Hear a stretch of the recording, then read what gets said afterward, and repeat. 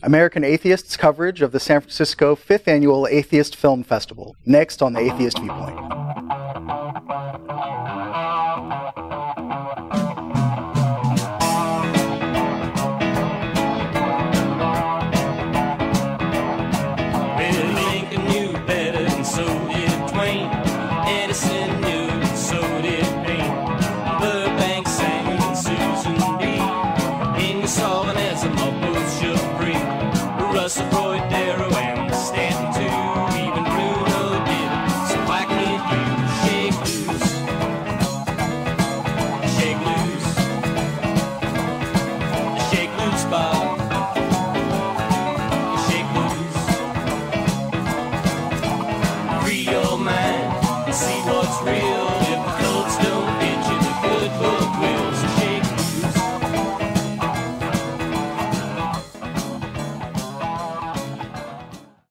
Hello and welcome to this week's episode of the Atheist Viewpoint. I'm your host, Dave Muscato, Public Relations Director for American Atheists.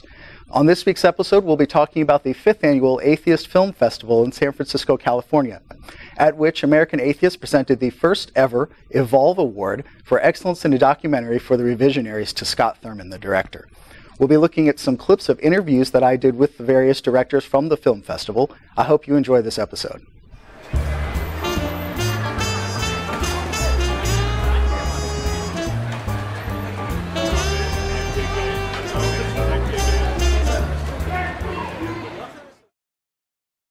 My first interview was with the founder and co-organizer of the Atheist Film Festival, David Fitzgerald. Let's do it. This is Dave Muscato with the Atheist Viewpoint. I have here David Fitzgerald, who is one of the co-founders of the Atheist Film Festival. We're here in San Francisco. Why don't you tell me a little bit about the film festival? Yeah, this is our 5th year. It's the world's first and oldest atheist film festival. It's not the only one, interesting enough. There's a Free Thought Film Festival and other film festivals of the type, but this is the first one that started all just 5 years ago. Great. So how did you get the idea for it? It was kind of interesting. There was a guy named Hank Pellicer, aka Hank Hyena, and he's like a Johnny Appleseed of indie film festivals. And he gave us a call one time at SF Atheist and said, hey, you know, I'm an atheist and I've done all these other film festivals, but I've never done an atheist film festival. Would you guys be interested in doing that? And I said, brother, I've got a whole list right here of the films that we want to show at that film festival. And 2 months later, we had put together the first one, and it's just been growing ever since. Great. So why is it important to have a film festival just for atheist films? Well, I like to call it heretic-friendly films. Okay. It's not so much that it's just atheists, but what it is it's films that atheists can appreciate, and especially films that show atheist perspectives on things and portray fictional characters who are atheists in a more realistic way than you get from Hollywood, where they're like killjoys or villains or just general strawman figures that get their comeuppance at the end and have a come to Jesus moment, you know. We wanted to show what atheists are really like, and it's a great celebration of being atheist.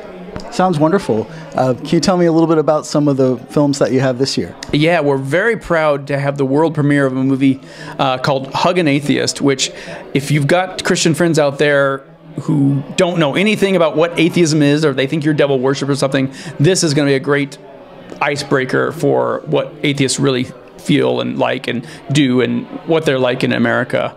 That's one of them. We've also got another film called Kumari, which is an amazing film. It's so unbelievable it could only be a true story. It's a documentary that feels like a feature film about an Indian American who goes back to India, sees the guru culture and says, you know what, I think I could do that. I think I could do a better job of it.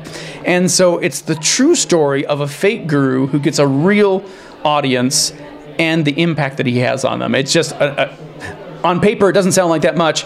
It's an unbelievable film. It's fantastic. We've also got The Revisionaries, which talks about the Texas School Board and how creationists are blatantly trying to water down science standards to fit young Earth creationism in it. And we've also got some movies that when they first came out in theaters, they didn't have a wide distribution, and so a lot of people didn't get a chance to see them on the big screen. It's movies like The Magdalene Sisters, Irish movie about young Irish women who were forced into this system, the Magdalene Asylums, and basically without trial or any kind of wrongdoing, became slaves for life at these laundries in Ireland. True story. We've also got a biopic of Charles Darwin called Creation. And we've got other movies here. It's just a real full lineup from noon to midnight tomorrow. And we're just really knocked out by the lineup we've got this year. Great. And it's at the Roxy Theater, is that right? The Roxy Theater, historic Roxy Theater. It's the oldest theater in San Francisco. And it's going to be tomorrow, Saturday, September 14th from noon to midnight. Sounds great. Thanks for talking to me. I really appreciate it. This has been David Fitzgerald. You're watching Atheist Viewpoint. Thanks, Dave. I hope you enjoyed that. My next interview was with Sylvia Brooks, who is the director of Hug an Atheist. This is Dave Muscato with American Atheists. You're watching the Atheist Viewpoint. I have Sylvia Brooks here with me. We're at the Atheist Film Festival in San Francisco, California, and we're going to be talking about her film, Hug an Atheist. So tell me a little bit about what the film is. It's a film about how atheists, everyday atheists, so not the famous atheists, everyday regular atheists go through life dealing with things where a lot of people deal with religion. They would turn to religion. This is how atheists deal with these things, like how do we deal with grief? Do we still would we want to get married? How do we raise our children, and how do we have some sense of morality? All those kinds of things, or how do we find meaning in life without God? So, things where usually people go to religion, those things. So, what did you find out? How do atheists find a meaning in life without God? Well, they find meaning, they define the meaning by themselves. Your life is meaningful to you. I mean, universe might not care about you. Well, the universe doesn't care about you, but you care about each other, and you find meaning in the work that you do and in the connections that you have with other people. And so, yeah. There's lots of meaning to me and to you, and Great. So, where did you come up with the title "Hug an Atheist"? I wanted something upbeat, something that people could relate to, something. So, because the film presents atheists, puts a human face on atheism, so it could be your next door neighbor or your colleague at work that is an atheist, and you know those people already, and you know you like those people already, and you might not know that they're an atheist, and Hug an Atheist seemed like a way of accepting atheism. Yeah. So you're from Belgium, I understand. You live in England now. So what is the major difference that you see? Earlier tonight you were talking about how in Europe it's just kind of assumed that you're an atheist, and it's unusual to come across somebody who isn't. So tell me a little bit about what you notice and what it's like to come to this country. Well, it just was very surprising to me that if you say you're an atheist, you get kind of weird looks from people, or that they all of a sudden will kind of shut you out. And then when I started reading articles that friends would share about things about atheism in this country, it just seemed so alien to me, especially a country that's founded on freedom of religion and to escape religious persecution, all those things, and that you would treat atheists or people of a different religion the way you do. It just seemed so alien to me, and that's why I wanted to do something that maybe can help somehow to make atheists more approachable. Great, that sounds wonderful. So if somebody wants to watch this, how can they go about doing that? Well, at the moment you can pre-order the DVDs or a Blu-ray on the website. We're also going to make it available as a pay-per-view thing online as well. And lots of local atheist associations and humanist groups have already been in touch to ask, like, can we show the film in our group? So if you've got one of those, maybe ask your group leader to see if they can get in touch. And that's kind of the way we're trying to distribute at this moment in time.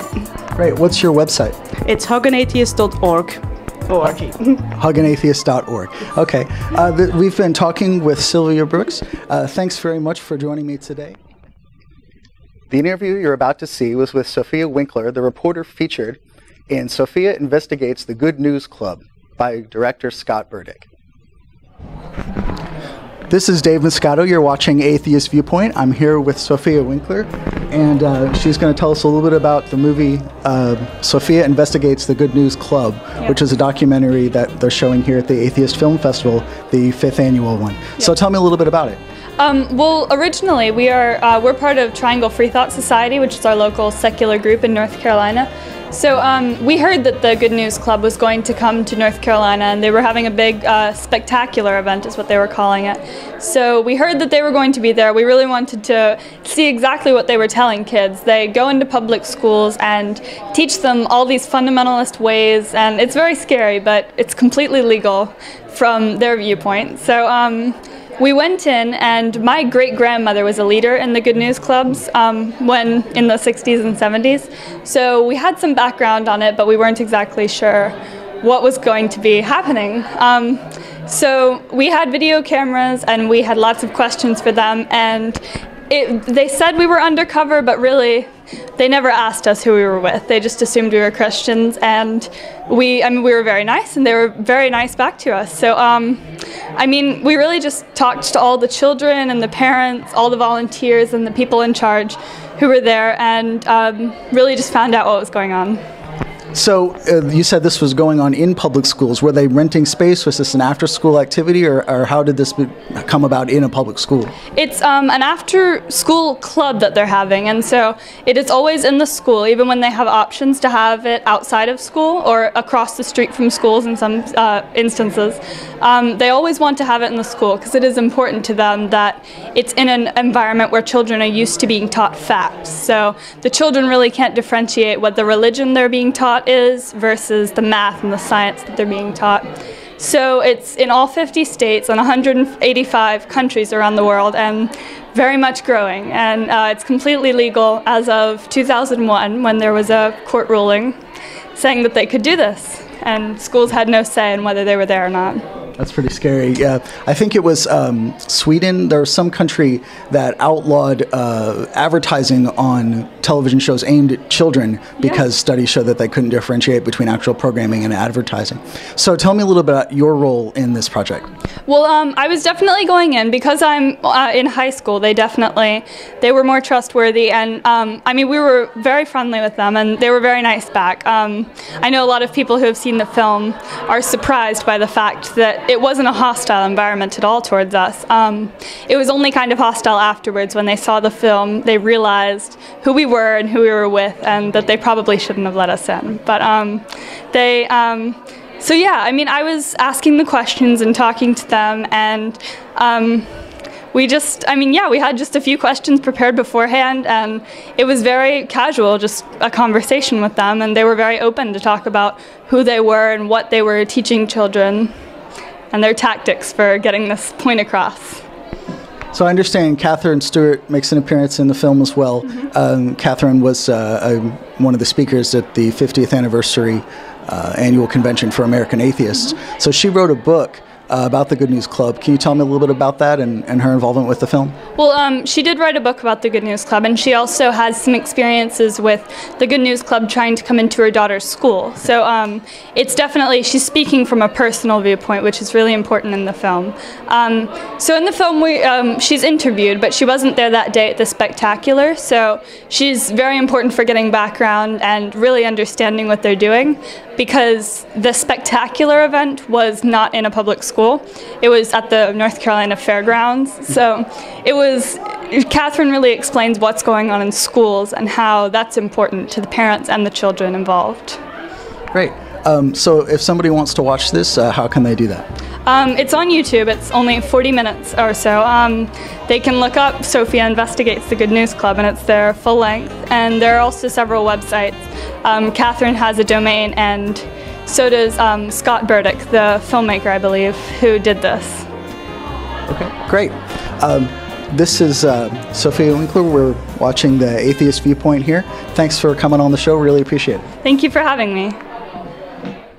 This clip is of the first ever presentation of the American Atheists EVOLVE Awards to Scott Thurman, the director of the Revisionaries, for excellence in a documentary. The EVOLVE Awards are a wonderful project that American Atheists is going to be doing annually from now on for presentations that show atheists in a good light, a positive light, as opposed to the more villainous type of portrayals that are usually done in Hollywood type settings. So in this clip, you'll see the presentation of that award. Sponsor, one of them, their public relations director, Dave Muscato, to come up here to have a few words with you.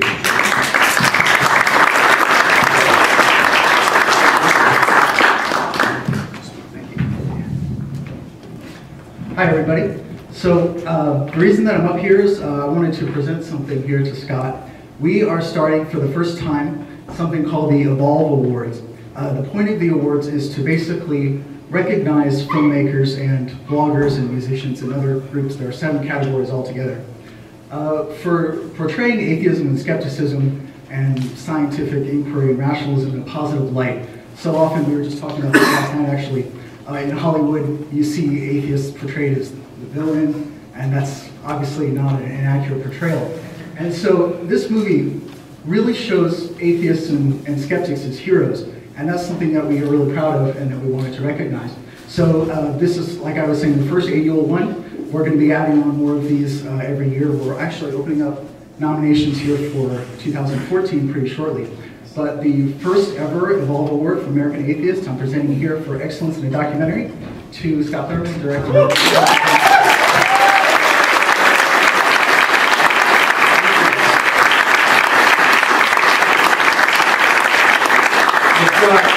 Charles Darwin's little diagram there that he wrote in his journal, I guess when he was the only drawing taking some notes. I love that. Thank you very much. Thank you so much. In this clip is my interview with Scott Thurman, the director of the Revisionaries. This is Dave Muscato. You're watching the Atheist Viewpoint. I have with me here Scott Thurman. We're at the San Francisco. This is the 5th annual Atheist Film Festival. We're going to be talking about his film. Tell me a little bit about it. So I did a documentary, and I'll let you hold the mic. I did a documentary on the State Board of Education in Texas, and it's about their standards review process, standards for the entire state for public schools in Texas. But these standards go on to affect the textbooks that not only get distributed in Texas, but often get distributed throughout the nation. So a lot of people throughout the nation are concerned over what this Texas Board of Education is setting in their state. And so what are they setting? Why is this an issue? So why it's an issue is because there are several members on the State Board of Education in the past and even currently that have very far-right, religious right beliefs that many are arguing that they're trying to put into the standards. And so when you deal with science, you're talking about creationism, sort of anti-evolution language that's introduced by these religious right board members during the standards review process. When you're looking at history and social studies, we dealt with issues of separation of church and state. Thomas Jefferson and others were sort of not attacked, but withdrawn from certain standards for their sort of political philosophies. And so how long are these standards going to stay in place? So the Texas Board of Education voted in 2009 for the science standards. They stay in place for 10 years. Okay. And the textbook process is about to start. Actually, next week they're going to be reviewing textbooks, science textbooks, and these textbooks have to meet the standards that they set a couple years back. So now we're going to see the textbook review process for science books, and then history books will follow. And then around 2020, we're going to see the standards, the science standards, and other history standards review process again. So it's about every decade that they look at these. Yeah, it's a very important issue. It affects a lot of people. So how did you get interested in making this film? I was interested in science education. I felt that many people, especially when you look at it politically, science is I don't think understood by the general public, specifically evolution. People don't see evolution as a fact, and mostly it's the people that have like religious leanings that they're opposed to evolution for its philosophical implications. And so I was interested in science education, not just the sort of facts and figures of science, but the scientific process. In a way, we go from not knowing about something to understanding aspects of our natural world. And sort of that process, for me, is a way of life that you can apply to things throughout your life. It's not just these cold, hard facts in science. They're things that we can live with on a day-to-day basis that improve our lives and have already improved our lives right now. So, yeah, I was interested in science education, and that led me to the Board of Education and Don McElroy. And Don invited me into his home, into his office. Is a very sort of good sport about it all, and so although I disagree with Don a great deal in terms of his political philosophy, I really like the guy on a personal level and appreciate the amount of access he gave us, and with that added access was the sort of increased a responsibility on my part to treat him fairly, and I hope that I've done that. And I wanted to humanize him and all characters that might be considered the villains, or just everybody in the film. I wanted to create a sort of even-handed look at them, so that we're looking at the political issues and we're not demonizing people, because people can do good or bad, and let's hope that we can be nice about it and have conversations about it and understand each other better, to where we're all doing good in the light of everyone else. I guess that's a little grandiose or optimistic, but that's my perspective. I think he'll come around. I think they'll come around eventually. That's great, and I think you've succeeded very well in doing that. In fact, this is the winner of the first ever EVOLVE Award from American Atheists. We're really glad to have you be part of this. So if somebody wants to watch this, how can they go about doing that? Well, right now they can see it on Netflix. You can watch it online through there, but it was just released on video on demand, so several sites, including iTunes, people can check it out online, and it's out on DVD. You can purchase a DVD from our website, and check it out from that way as well. And what's your website? TheRevisionariesMovie.com. Okay. We've been talking with Scott Thurman, director of The Revisionaries, at the 5th Annual Atheist Film Festival in San Francisco, California. You're watching The Atheist Viewpoint. Thanks, Scott. It was really great having you on. Thank you very much. Appreciate it. That's it for this week's episode of The Atheist Viewpoint. I hope you enjoyed these interviews. We'll see you again next week on The Atheist Viewpoint, where reason reigns and reality rules.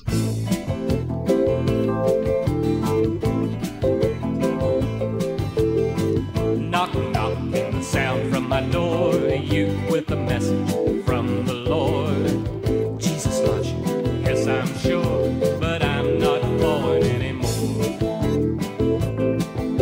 You're trying to save my soul with your washed out eyes, offering me real estate up in the skies. Don't be offended by a word to the wise, but I'm not falling anymore.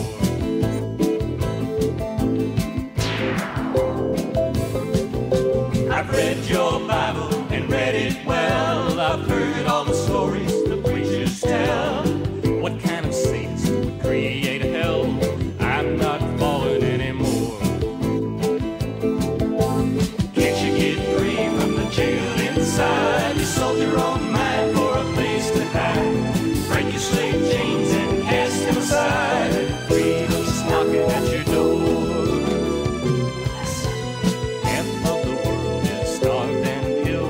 Bellies go empty while your coffers fill.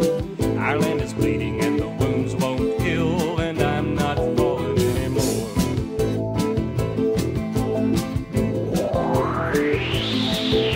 You quit burning witches long ago. The Inquisition is over, I know. The Pope's even pardoned Galileo, but I'm not falling anymore. Can't you get free from the jail inside? You sold your own mind for a place to hide. Break your slave chains and cast them aside. Freedom's knocking at your door. The look on your face shows a withered brain. brain. Religion has driven you insane. Some want money, you want pain, but I'm not falling anymore.